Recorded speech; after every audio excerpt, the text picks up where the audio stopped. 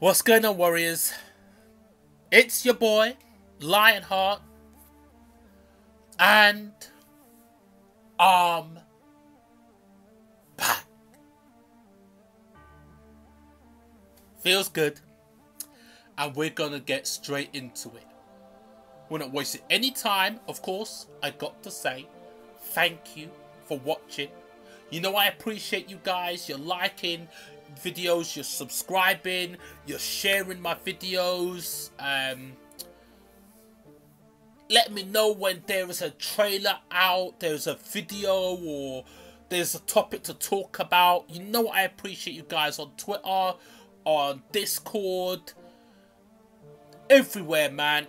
The comment section, I appreciate you guys, man. It means a lot, and it keeps giving me the motivation to keep pushing forward and keep doing this thing. So thank you, Warriors. Appreciate you. And without further ado, we're gonna get straight into it. You like that? Yeah, I know, I like it too. I like it too. We are gonna get straight into this thing, and we're about to talk about the Batman.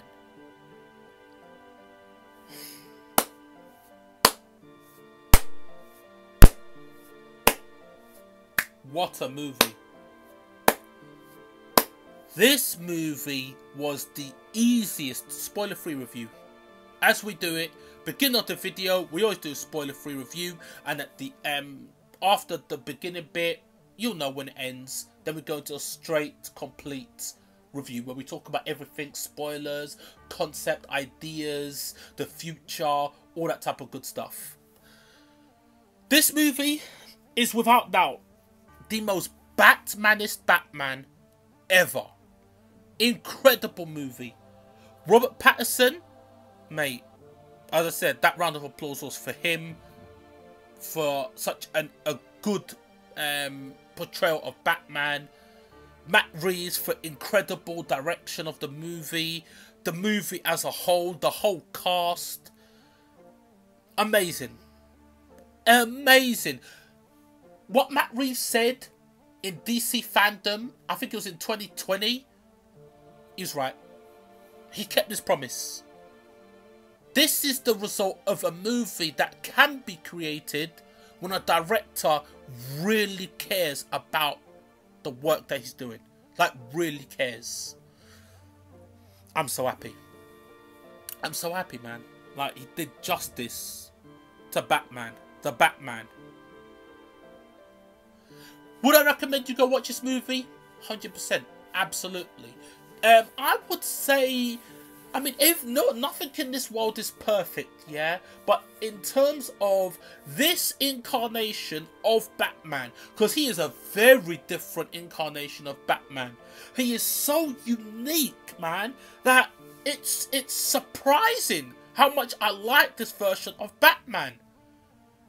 This was not a super, like, Ben Affleck's Batman was a super hyper version of Batman, because he was dealing with Superman and Darkseid and Wonder Woman and the Flash and all this type of crazy stuff, right? So he had to be an incredible OP version of Batman. I get it, right? Then you got Christopher Nolan's Batman, which is a more realistic,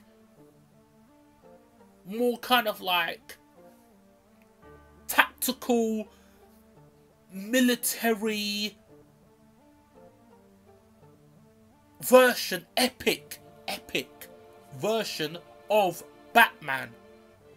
You know, then you have Tim Burton's Batman, which was more crazy and wacky and wild, right? But it's still amazing for its time.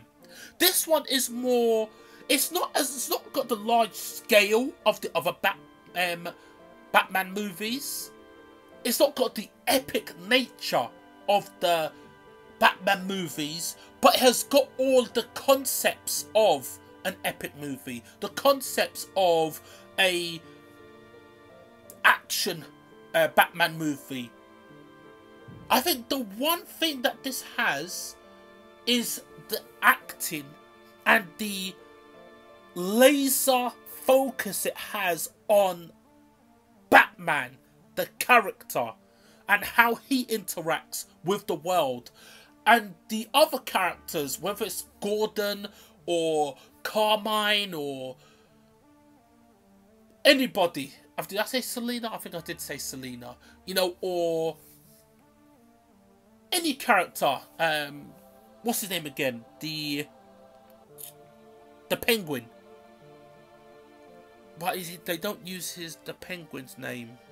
They use his proper name in this. I can't remember what it is. Right. Cobblepot? I think it's something Cobblepot. But him, right? They showed the way they navigate Gotham, right? And their reaction and the way they try to change their destiny within Gotham.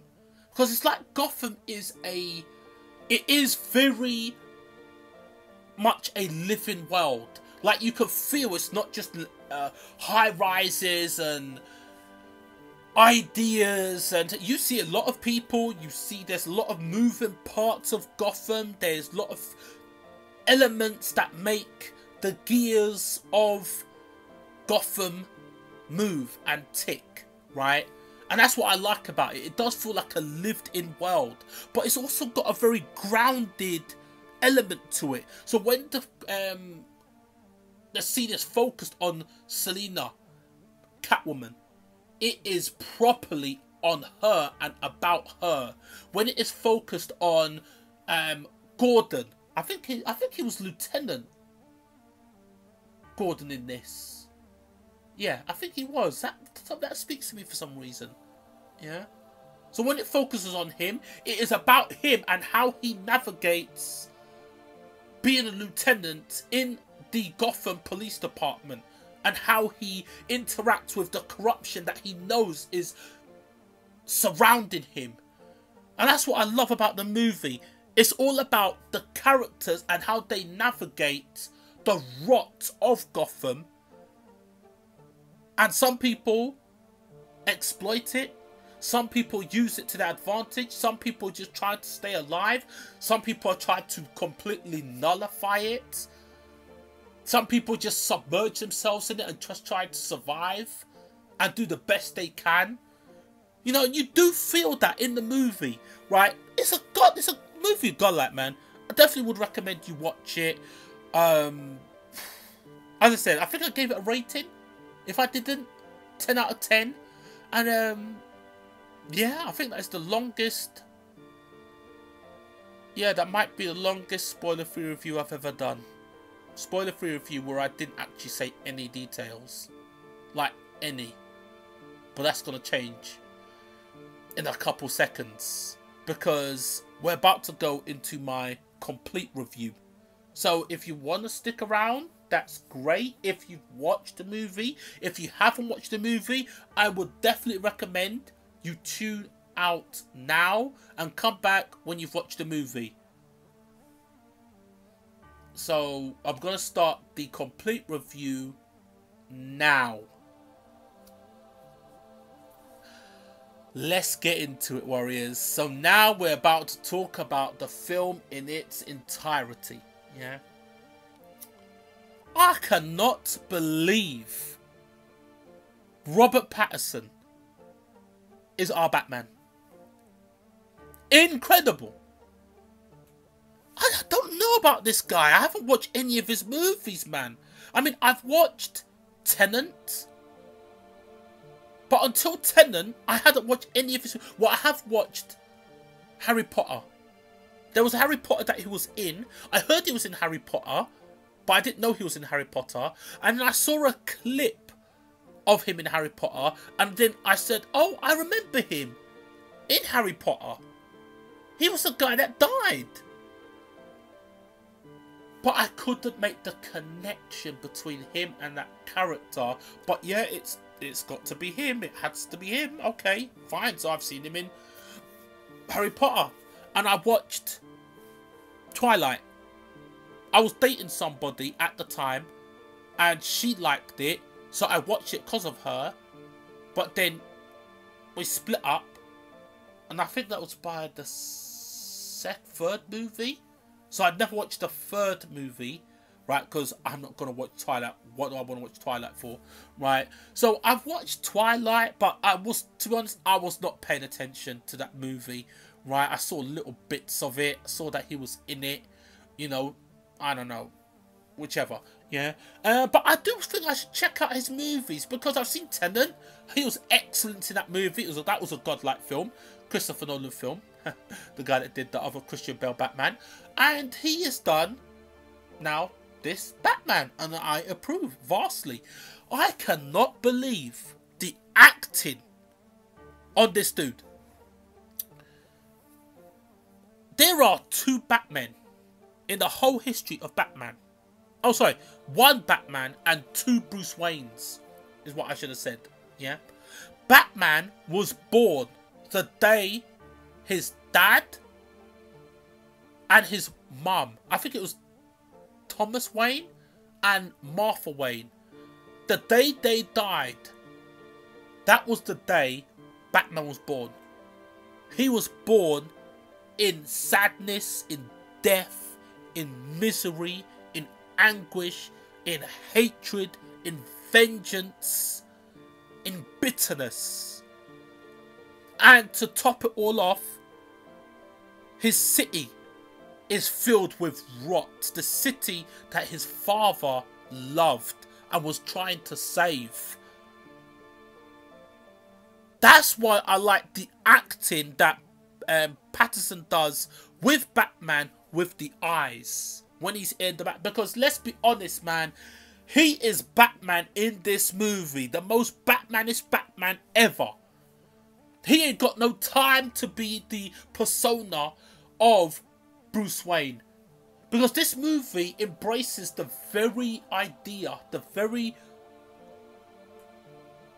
real concept that it's not Batman that is the alter ego of Bruce Wayne. It's Batman who has created the alter ego of Bruce Wayne. Bruce Wayne is the alter ego. Batman is the guy. Because I said, when he died that day, he became a new person, a new entity. And he has named it the Batman. And the personification of that new being that was born that day is when he's in that Batsuit. Because when he's not in the Batsuit, he is doing... He's busy. He's doing reconnaissance. He's gathering information. He is doing research. That man is busy. He's got a city to save. And there's a lot of rot and filth in the system that he has to try to purge. And he says in the beginning of the film, I have to try to make a difference. I can't save everybody, but I have to do what I can to try to save this city. So I have to enlist the help of the shadows. Every criminal, whenever they're doing their crime, they will look to the shadows and they'll have to fear whether I'm there or not. And that will make them hesitate. That will make them want to stop. You know, so he has like the ideology of Batman in this movie is he has 100% uptime on Batman. Amazing. There was even a scene in the movie where you saw him and he couldn't even look at the light, like when it was daytime, because he's pretty much nocturnal. He's awake. He's most awake at night time because he's in the Batsuit, right?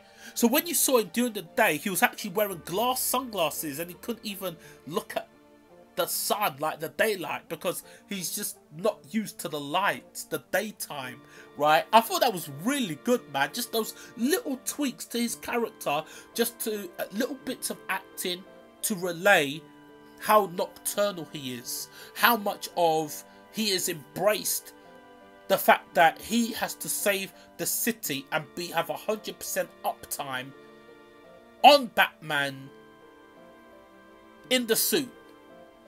Amazing.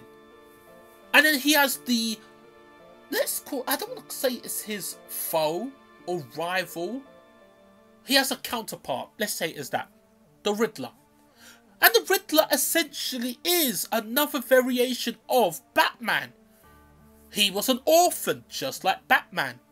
The only thing is, he was abandoned by the system. The Riddler never had a billions of dollar trust fund. He never had somebody like Alfred. He never had people that looked up to him and respected him and loved him because of who his dad was, who his family was. The Riddler never had any of that. So he is essentially what Bruce Wayne could have been if Bruce Wayne didn't have everything that he had, right? You know, and so even when he says, there was a part in the movie, right, where the Riddler had been captured, and he got captured on purpose, because it was part of his plan, yeah, which was pretty good, yeah, and he actually said to him, "You inspired me. I'm here because of you. It is, you gave me the very idea what fear and targeted violence can do." And then Batman just didn't want to accept that. But that is the reality. You inspired this guy who was an orphan just like you, lost his family just like you, has got nothing, the rot of the system. He wants to save the city because Riddler wants to save, he just wanted to save the city as well. It's just he went about it in a different way. It's a bit like the Black Panther and Killmonger. You can understand where they're both coming from. And I can understand where the Riddler was coming from. Because who was he killing? Corrupt officials. Corrupt politicians. Corrupt police officers. Corrupt, I don't know, just he was killing mayors or mayor-elects, right? He was killing all the corrupt people that were supposed to serve and protect and help the people, yet they were in the pocket of Carmine Falcone or the Penguin. It's amazing. DA, even like the DA, District Attorney, was under the thumb of Carmine Falcone and Cobblepot, the Penguin. Amazing. So I looked at the Riddler, and I do understand it was Batman versus the Riddler, but I didn't not like the Riddler. I could understand his motivations. I could understand why he was doing what he was doing. I mean, I don't know whether that makes me sound like a bad person, but I wasn't really against him for what he was doing. I wasn't. You know, I could see it. It's just that his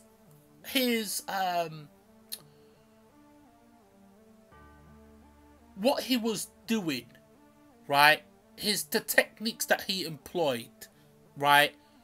It was extreme. His methods were very, very extreme, right? And who knows, as I said before, one wrong turn, Batman could have become that. Because at the end of the day, what the Riddler's doing, that's good. To him, that's good what he's doing. And then it makes you think, because I was watching this movie and it made me think, like, I have never thought, and this is what the movie actually made me think. I've never watched a movie, well, I have watched a movie, but I haven't watched a movie in years. In years. And when I say years, I mean like almost 20 years. That has made me stop and think pretty much for like an hour straight. And that movie was like the longest short movie I've ever watched. So the movie is supposed to be 3 hours. Did not feel like 3 hours, to be absolutely honest with you, right? But it was 3 hours and it was long. Now the reason I say that was because I was moving a lot in my chair, right? And my back was hurting me a little bit, right? Because I was sitting so still. And, you know, I was kind of like stretching a little bit like that. But because the movie was so engaging, I never took my eyes off the movie, right? So my body was feeling it, but my mind was so absorbed in what I was seeing, because everything that the movie was giving me was information. It was so... The movie itself is fascinating. Fascinating movie. And I was kind of in awe of how smart the Batman is. Like, he was smart. I'm just not used to seeing it in the movies where he is this intelligent. When they say Batman, the world's greatest detective, this movie shows he is Detective Comics, DC Comics, Batman, world's greatest detective. Got it. I understand now. So yeah, man, Matt Reeves, man, as I said, I'll give him a round of applause, bro. Like, the movie is a masterpiece. It's a masterpiece. I'm not saying it's the best movie I've ever watched in my entire life, right? But it is definitely an incredible movie. Very, very well done. The only thing, if I could say like a little bit thing about it, like a little bit of nitpicking, right? It was a very long film, but it didn't have the greatest in-depth look into characters. An example I'll give is like Zack Snyder's Justice League. That movie had so many characters, a ridiculous amount of characters, but every single character got an in-depth arc, right? To the point where it really did show every single character, and you understand their motivations, why they are the way they are, why they do, what their motivation is, where they're going, the way they go about it, and why. This movie does something like that, but it doesn't go too deep in that direction. But it's a thriller. It's like a ball that has been thrown down a hill. Like a ball that's been thrown down a hill covered in snow, and as the ball is going down the hill, it's picking up more and more snow, and the ball is getting bigger and bigger and bigger and bigger and bigger and bigger and bigger, right? That's what this movie is. Even though it doesn't go in depth into the characters and the world, it does still go into detail of the characters and their motivations and how they're navigating Gotham and the rot in Gotham, and you do understand the problems Gotham has got with the corruption of its politicians, the corruption of its police, its corruption of its DA's apartment, DA's department, and their mayors, and everything like that. And it's, to be honest with you, it's like the real world. This movie is not a political movie. It's not trying to make a statement or nothing like that, which I love, yeah? But it does reflect the world we live in, yeah?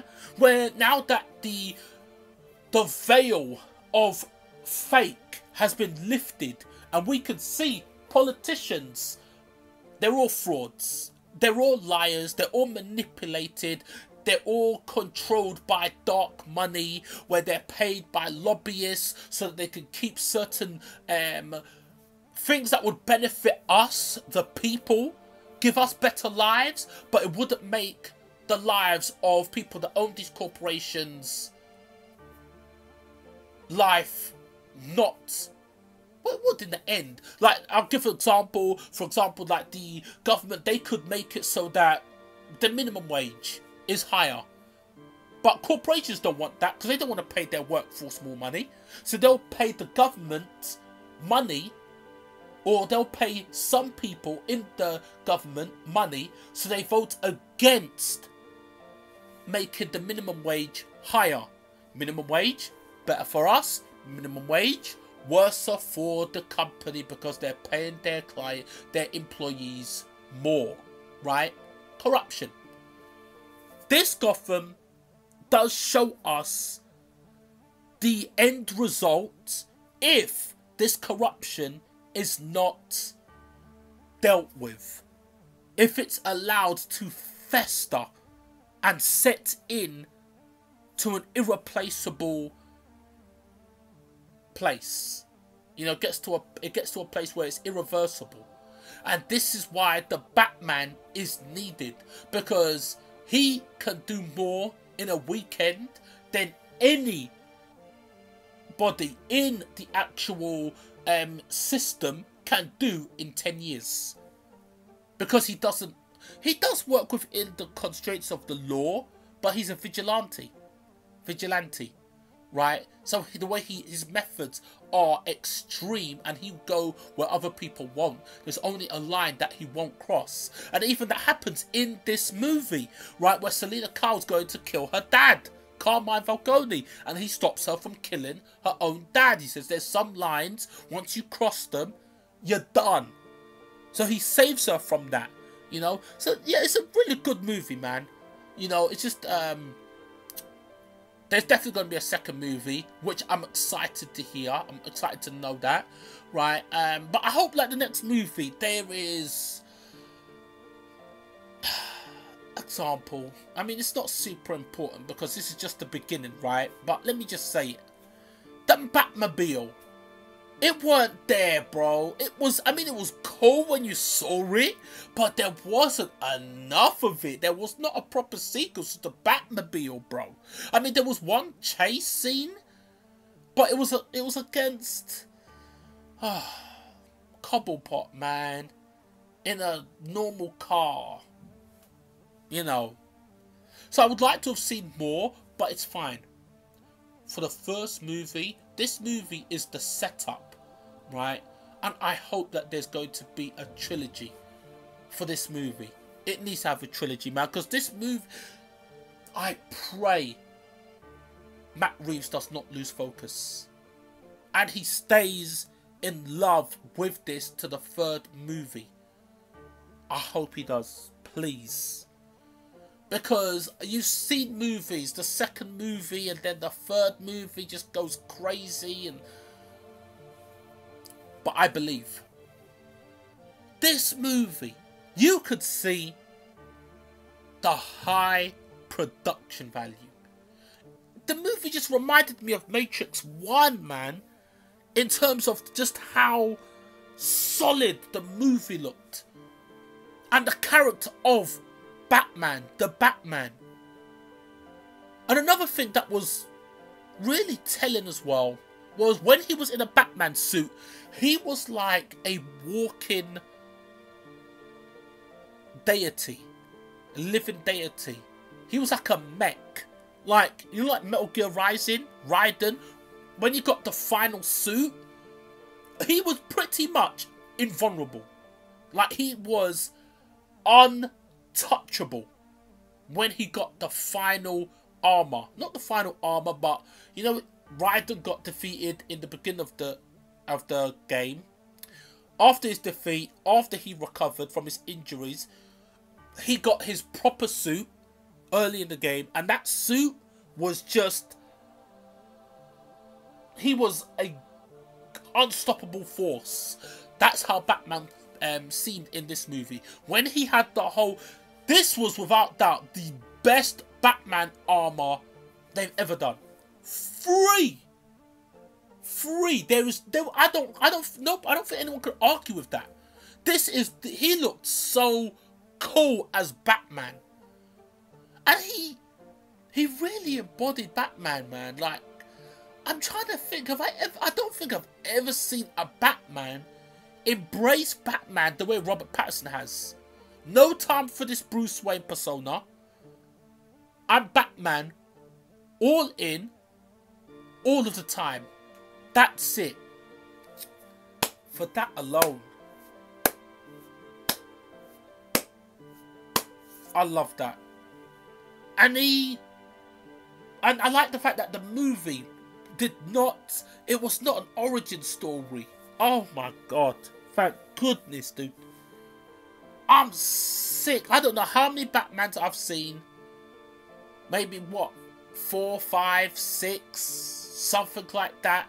Origin story, origin story, origin story. This movie just hit the ground running. No origin story, just telling us a story, a thriller, action, just going. Bosh. Yeah. The movie was good, man. Definitely excellent movie. Would 100% recommend you go watch this movie. There is no real issues I could point out about this movie other than my little nitpicks, right? And that is just me trying to find a little bit of a fault. But the movie was a masterpiece. I can't wait to own it. I wonder when it comes on HBO Max. Maybe I should have looked that up. But yeah, this movie was godlike. I hope they do more with Selina Kyle. Like, this one was a good one to set her up as showing her origin story and her development as a character, because she's not this version of Selina.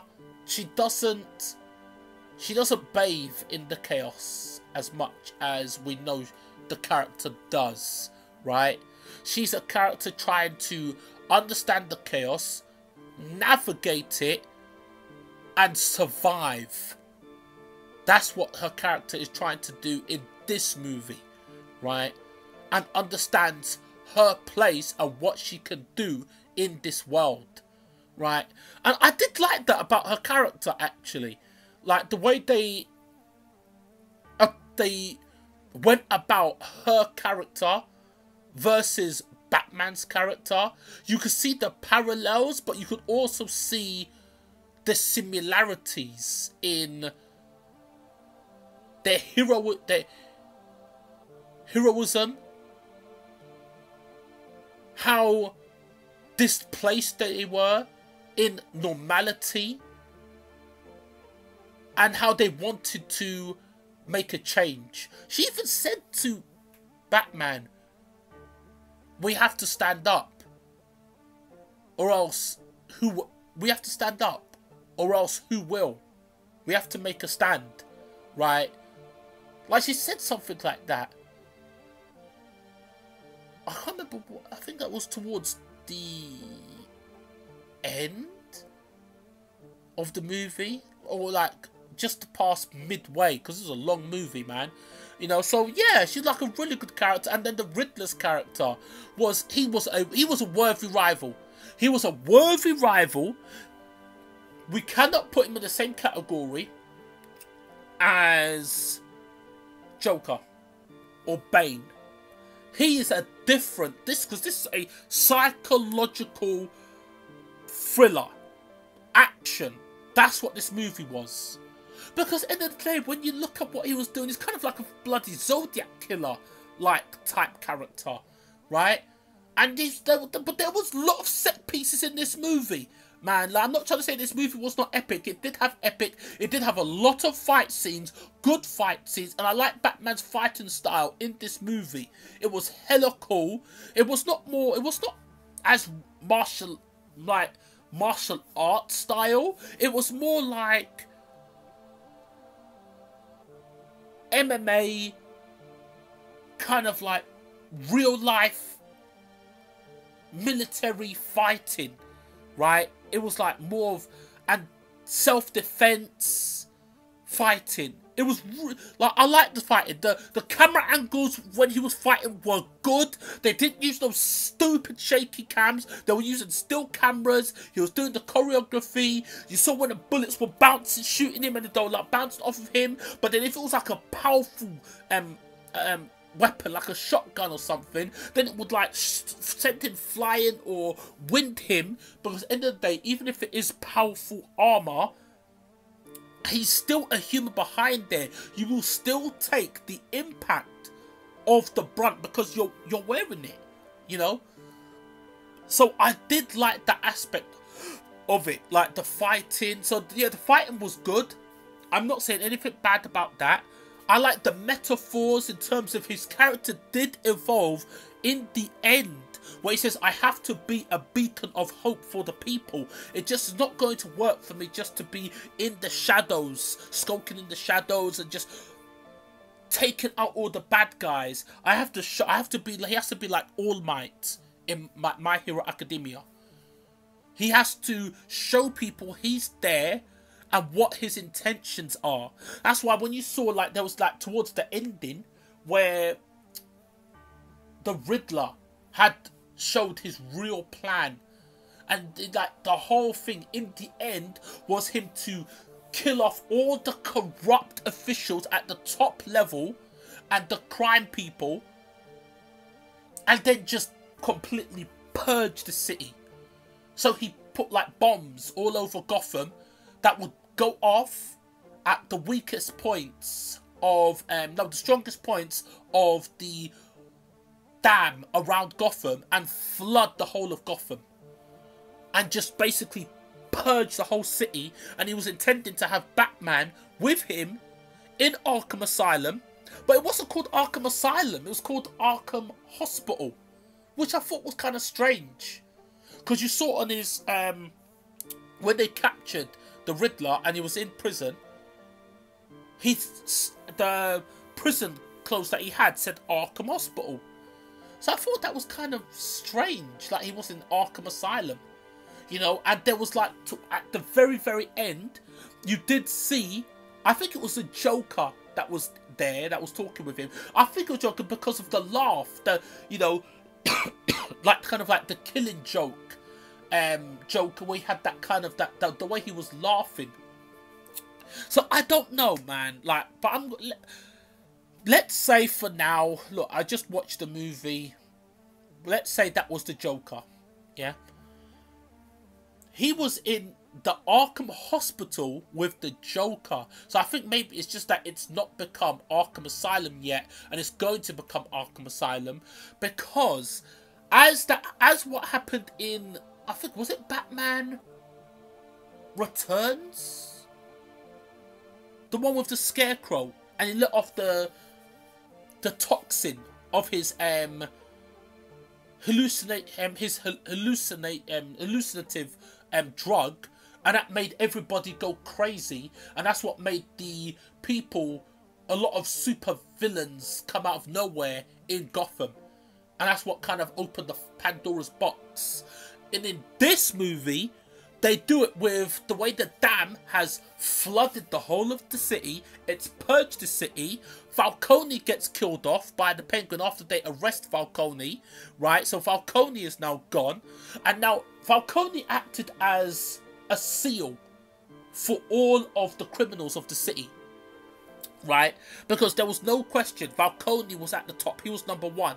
He controlled everybody. But now that he's gone, everybody's going to vie for control, and they're going to have control different sections, like, you know, like Penguin and Two-Face and I think, what's it called, the Midnight Owls, and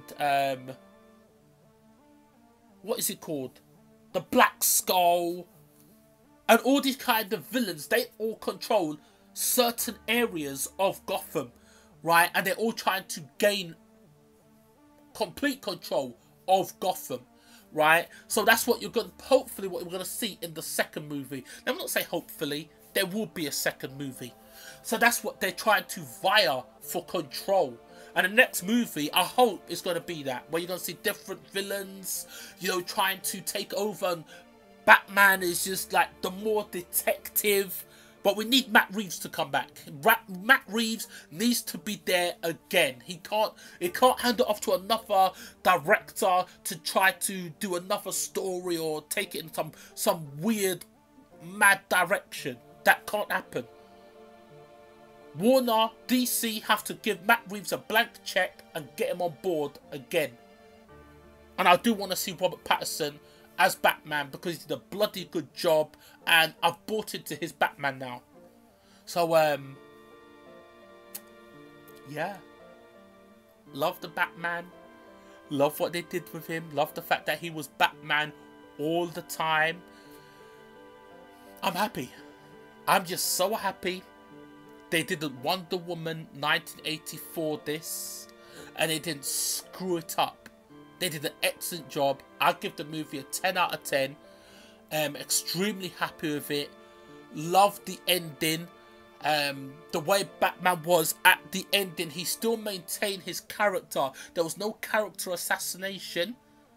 But he did evolve to say, look, I have to be a beacon to show the good that can come of this city. The worst is yet to come. But I have to give the people hope that even when it does come to that, everyone can make a difference. I will make a difference, but we all can together. And that was a bit in the ending where the city was flooded and he was helping. He helped like the boy the mayor got killed, and then Bruce saw the boy's son. Bruce saw the mayor's son on his own, and it reminded Batman of him when he was Bruce Wayne, the kid. So you could see that connection he was having whenever he looked at the son, at the boy, the son of the mayor, right? And I did like that, and the way he helped the boy out, and then he helped the mayor out, and he had the flare, and then he was just leading everybody to safety with the flare, you know, in the dark area filled with water, danger all around them, but they were all kind of like following him as he was leading them, you know, to safety. You know, and I liked that change in his character. Working alone in the shadows to coming out of the shadows to help everybody and show them he's not just a brooding figure in the shadows to be feared by everybody. Only the criminals. Batman. Godlike movie. 100% recommend you go watch that movie. And that's the review, man. You know, we've been here with Batman, you know, we've been here, we've been waiting for this movie, and, yeah, Warriors, that's it. I want to say thank you for watching.